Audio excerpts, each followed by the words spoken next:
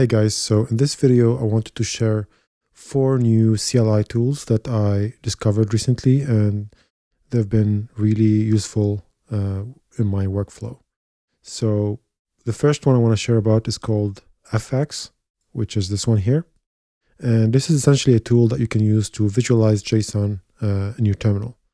It has so many features, but really the best thing about it is the ability to visualize very large JSON files in your terminal and to navigate that super quickly.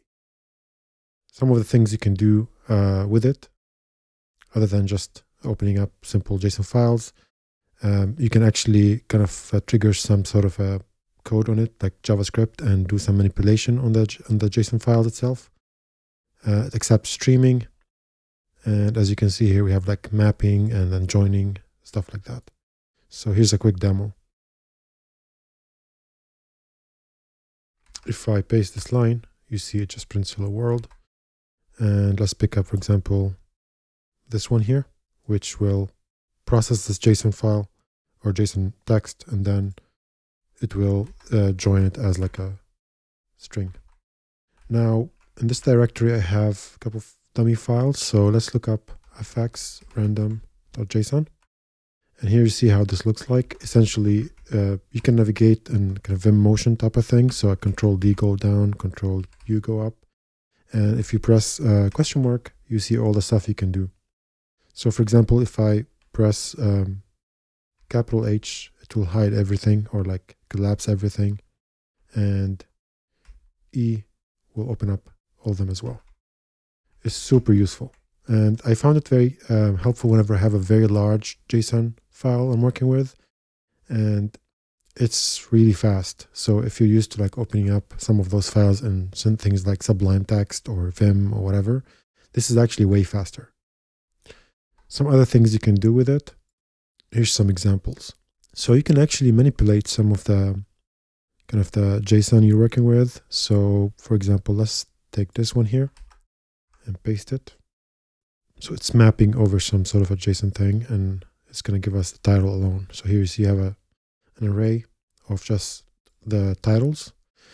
And yeah, that's just a little thing you can do with it. There's so many other stuff, and I encourage you to look up the documentation. The next tool is called O-Tree, and this is similar to FX, but this one is kind of, you can visualize these things in a table. So it can be useful in certain cases. So I'll show you an example.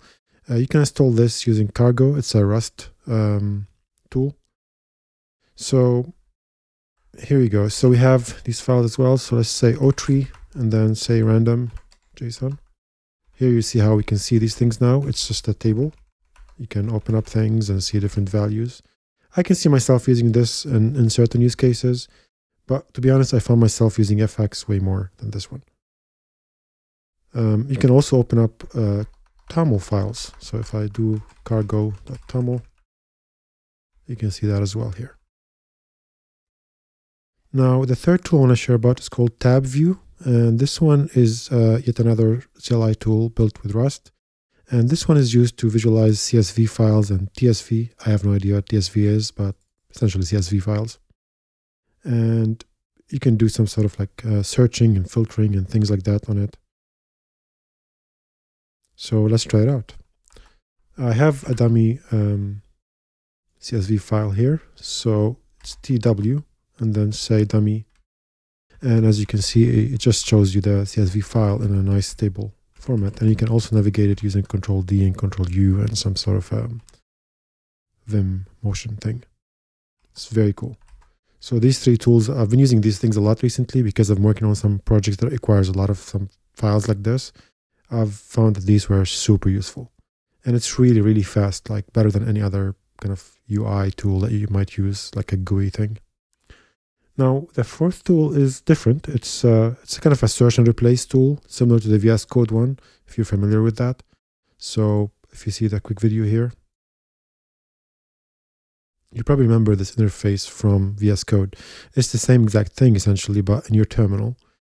It's also, you can install it using Cargo as well. So, and to trigger it, you can say project root and dot. So essentially I'm searching within this directory. Now, I know that if you go back here And if we say O3, for example, go to random, here you see we have like this GUID, right? So let's try to search for that. So GUID, press enter. Here you see you have all the GUID kind of key values that you were able to find. Hit tab here, and let's say we want to change it to UID. It shows you like a live preview for what's going on. And then tab again to go to the result list, hit enter. Now in the preview mode, and if you press Ctrl O, it will ask you if you want to change all those. So you can press continue, and you see it changed everything for you. Open up the file again and see if we can see this changed. As you can see, it's now UID. Cool. Few things about these tools. So the FX one, my friend Josh actually shared it with me, which is amazing. By the way, you should follow him. He has some great content on Tmux and NewVim. Just all around a great guy. And the other three tools, actually, Serpol and TabView and O3, this person shared it with me. I think you say his name as Oren or something. He actually built this Rust framework, which is this one, that is used to build DUIs. He shares a lot of tools, kind of CLI tools that were built with this library. So I also encourage you to follow him if you want to learn about more CLI tools. All right, guys. So that's everything I wanted to share. A couple new tools that I've discovered recently that I've been really enjoying, and hope you found this video useful. See you in the next time.